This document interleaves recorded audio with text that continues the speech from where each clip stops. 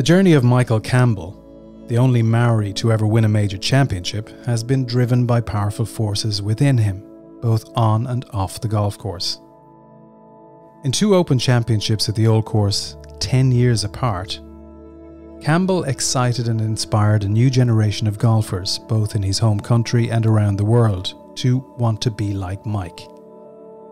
From the small town of Howrah in New Zealand, where he was born, to the small town of St Andrews in Scotland, where he nearly made history, Campbell has been proving doubters wrong his whole life.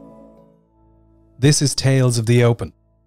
This is the story of Michael Campbell. 2 steady opening rounds of 71. There emerges a name virtually unknown to many, Michael Campbell. I just watched it on YouTube recently about my 3rd round. It was, I putted so well, I hit the ball so well. Everything was just, on song. I think when you play your best golf, every department of your game's got to be perfect, and it was that day. It was just incredible how I played. Now another view of Michael Campbell, the promising New Zealander. 7th hole, 4 under par. Look at this one, beautiful shot. It's right at the flag.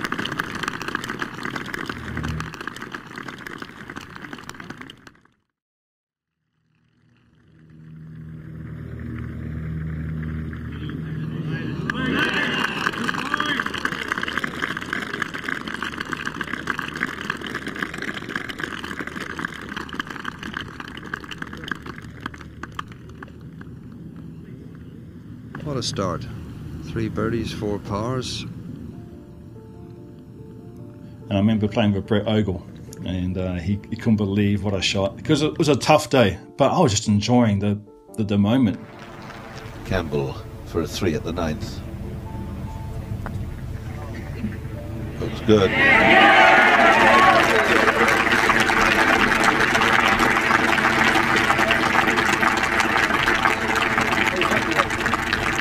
Well, that's a move there. Michael Campbell comes up, now joins them at 600, because it's a long time since we had a man from New Zealand crowned as our Open champion. Who knows what today and tomorrow will reveal. After Campbell's front 9 in the 3rd round, the New Zealander was 4 under for his day in strong winds, and all of a sudden found himself atop the leaderboard in a tie for 1st place. You have to say that not only does he play well, but he appears to enjoy playing the game. Loves every minute of it, thrives on it. And I love links golf. Links golf is my favourite way to play. You got to use your imagination, you got to use your creativity. I just love it. I love links golf. I think it started because the golf course I started playing in Wellington, that farm I told you about, it was always windy, very undulating. It's a short course, but it's a tough, short course, and very linksy as well. So I'm used to that sort of stuff, and I thrive on it. I thrive on links golf. 2 good pars followed on the 10th and 11th holes before Campbell drove his ball just short of the par 4 12th. Look at this one, look at this, look at beautiful, beautiful putt. So we have championship leader. Michael Campbell's going to be the leader in the championship when he taps this in. That's 7 under par, this to go 7 under.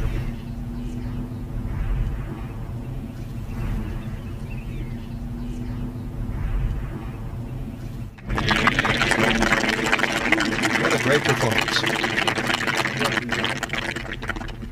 Campbell now held the outright lead in the Open. Young and unafraid of the big stage, the Maori man was far from resting on his laurels, however. Figure in the black and white striped shirt.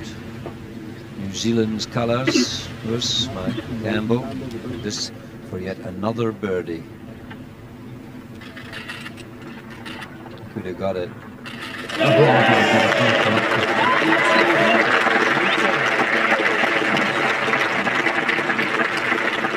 Well, he's putting some round together. We all said it was so windy here that anyone breaking par would have achieved something. And just look at the score that he's putting together here. I think the average that day was 74 or something, because it was blowing about 25 knots, 30 knots, and I played so well. But here's a man that hasn't even looked like coming near a disaster all day. Seems to like it. Crowd likes it. After making birdie on 12 and 13, Campbell needed an up and down from 50 yards on the par 5 14th to go 7 under for his day and 9 under for the championship. Well, Campbell's about to try and play a little flick shot onto the top tier. Oh, he's just played it on nicely. That's a good shot. That should give him a reasonable birdie opportunity here at 14 rather, and give him an even better chance to extend his lead. It's about 12 feet and it should just drift slightly from his right hand side. Fairly swift. And the reaction says it all.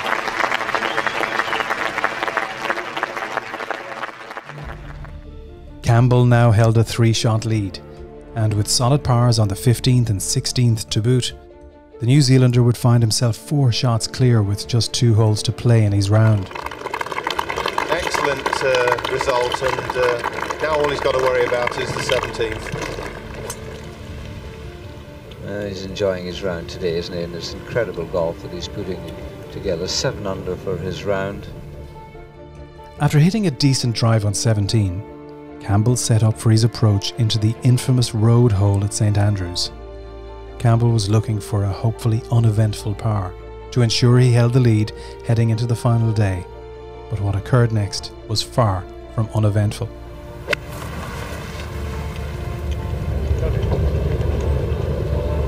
Yeah, and that's found the bunker. Well, not only has he found the bunker, he's so tight up against the face of it, and there really is not an awful lot of room to play with in there. Now you can hold your breath if you're a New Zealander. Had this miraculous bunker shot on 17 where it was against the lip, and I got out. Don't know how I got out, but it got out. Can he get it up high enough, straight enough to get out? Life-changing.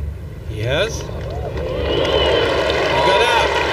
Not only that, he got there.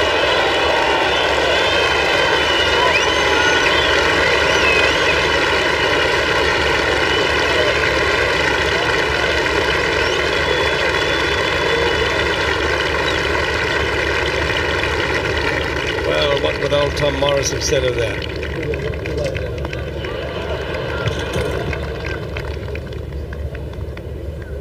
Miraculous. And now Campbell, who has destroyed a lot of the myth of the bunker here at the road hole. 9 under for the championship, leading by 4, and still leads.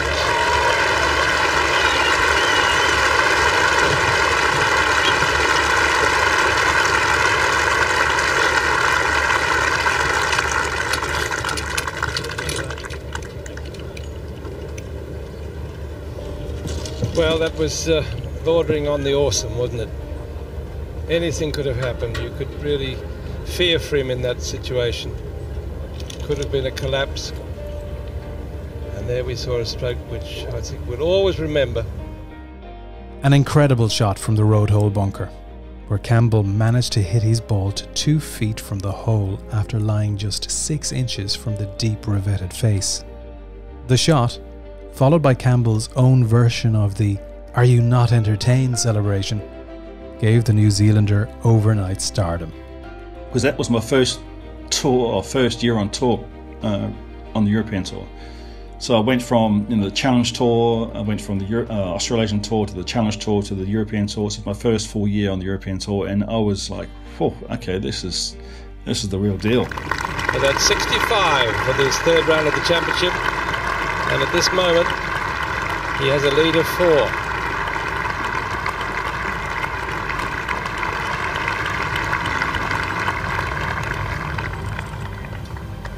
Was I surprised? Absolutely. I mean, I was just having fun. I was just enjoying the moment of being there and just enjoying the atmosphere of the Open at St Andrews. And the golf was just a nice byproduct of me feeling comfortable, relaxed, and pretty much, as I said before, I played my best golf ever on that third day, on Saturday. And then I remember going to the press conference on the Saturday. It was the first time I was exposed to 300 reporters, at any one time under the same roof. That was daunting for me. I never experienced that before as a player, as a professional. It's only your second opener. Having said that, you're obviously not intimidated or worried at all by the size of the championship. No, well, I'm more of a guy who likes to excited rather than nervous.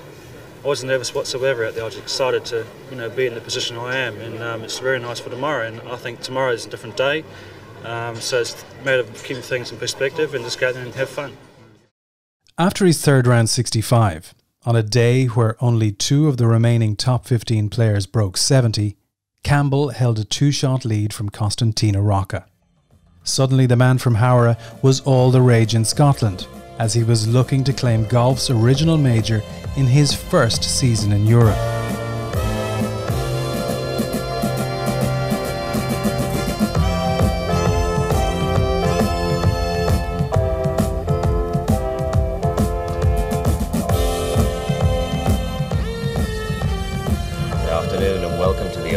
St Andrews. So much golfing history has been written here at the headquarters of the game, and more will follow this afternoon, the final round of the 25th St Andrews Open. But right now the breeze is really blowing hard, and if these are the playing conditions for the afternoon, well, luck as ever will play its part. And the New Zealander Michael Campbell conceded yesterday that luck was a factor in the shot of the championship so far. His amazing recovery from the road hole bunker that enabled him to stay ahead of the field at 9 under. Wonderful round of 65 from the young New Zealander, to lead by 2 from Costantino Rocca and by 3 from Australia's Steve Elkington, but a most international of leaderboards. Sunday, I need to tell you a story behind the scenes on Sunday. Basically, IMG... Look, I'll take full responsibility. IMG said, Michael, would you like to chopper from Dundee? Because I stayed in Dundee for the whole week. It takes like an hour, normally half an hour, but an hour because of the traffic. Do you want to chopper it from Dundee to the golf course? I said, fantastic idea. Well, it was the worst idea in the world. It had nothing to do with IMG. It wasn't their fault. It was me changing my routine. And so I remember going, my father was there, my coach was there, my girlfriend at the time was there. There's 4 of us waiting. It's 45 minutes late, this chopper, right? Finally it turns up, only takes 5 minutes to St Andrews, but yet we've got to travel another 10 minutes to the golf course, right? And I remember jumping into the van, grabbing my clubs, and I said to the driver, I don't care what you do, I could be the first person in history to actually miss my tee time leading the Open. I said, just drive on the curb, just drive on the wrong side of the road. I've got to get there. But as you know, it's another 5 minutes to the driving range, and the traffic there is horrendous. So I get to the driving range. I had probably about 5 balls, and I'm rushing back. So I'm getting to the first tee. I'm leading the Open, and I'm obviously full of anxiety already. Add the fact that I've been rushing around, didn't warm up properly, didn't practice putt, straight to the first tee. On the tee, Michael Campbell.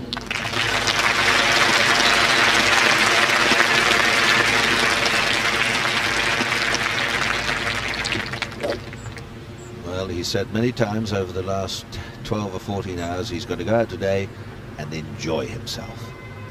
We shall see. Thank God it's a big fairway. You can't miss it. If I miss that fairway, I'll be in trouble.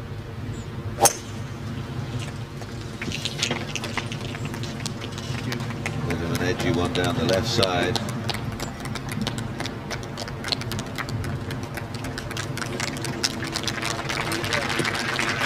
And I think that was a bit of an early morning one. Stuck it low and left.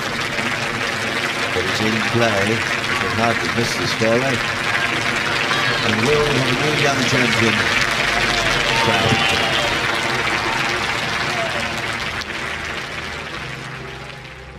A very anxious tee shot, not just caused by Campbell's position on the leaderboard, meant that it was less than an ideal start in the final round. However, Campbell still had a chance to save an opening par. Back to the first. Campbell for a par. Well done. But he got got 150 to 1 on yesterday, and our latest price from John Humphrey's Racing this morning is 5 to 2 all of a sudden. On the second hole, again a chance for par. Campbell. Well, that was a confident stroke. There was no staggering into the hole. 2 holes gone, 2 pars. He stays at 9 under.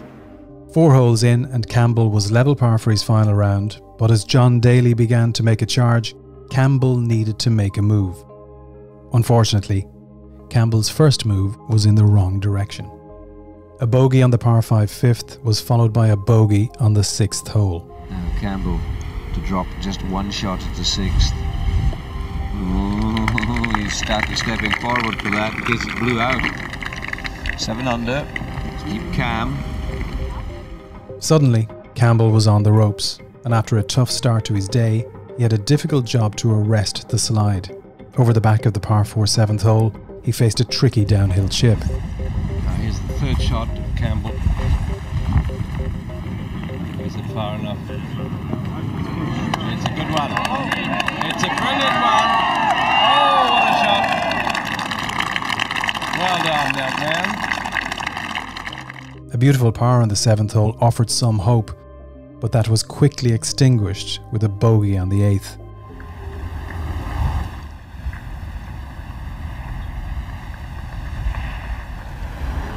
Missed chances followed on 9 and 10 before Campbell teed off on the par 3 11th hole.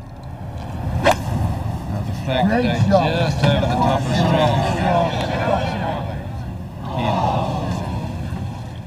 Finding the devilish Strath bunker, Campbell eventually holed an 8-footer for his bogey to move back to 5 under par for the championship as Daly soared ahead.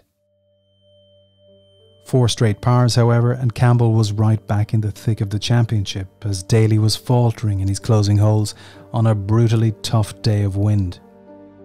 At 4 under par for the championship and now 5 over for his final round, Campbell still had a chance to win. He needed to gain 2 shots in his last 2 holes to tie Daly. His approach to 17 was a good one. Just setting that out to the right, centre, front of the green. And a nice kick, kicked off the bank. That's a beautiful shot for Campbell.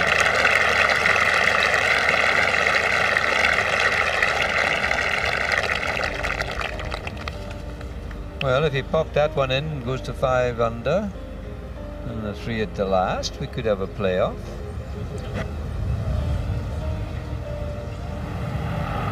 Has he given it enough? He certainly has. No, he hasn't. He was drifting away from him to the right, and he sort of felt that his chance went with it. There you are. Nothing worked today. The birdie putt agonisingly missed, however, meaning Campbell needed to eagle to tie on 18. Meanwhile, Campbell's playing partner, Costantino Rocca, needed just a birdie on the closing hole to tie Daly. What transpired next proved to be one of the greatest 5-minute stretches in Open Championship history. I still had a chance to win. I had a putt on the last hole. I hit it, drove it pin high, about 50 feet away. I'm just trying to do my sums, and Campbell at 4 under, he's got to make a 2. He can knock it on and hold the putt. He'll be ripping this one. Told you.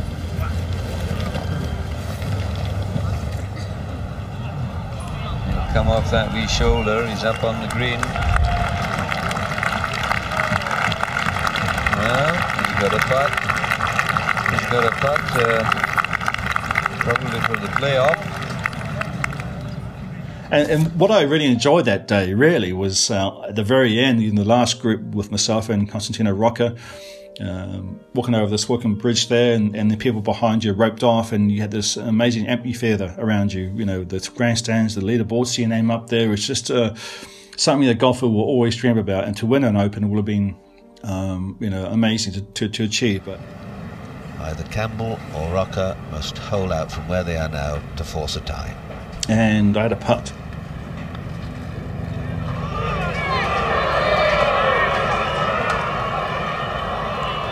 Good effort from such long range.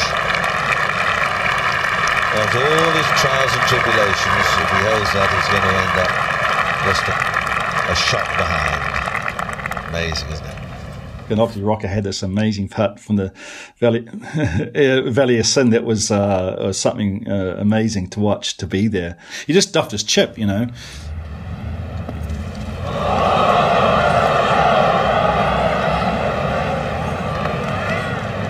And I'm thinking, okay, so that means I'll probably tie for second, because I thought there's no way he's going to hold it. John's going to win this. If he doesn't hold it, John Daly will be the champion.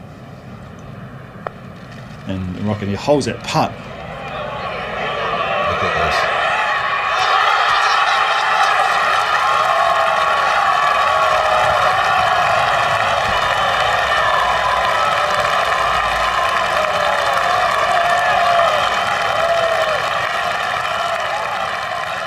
I remember hugging him and thinking, should I be angry or be happy for him?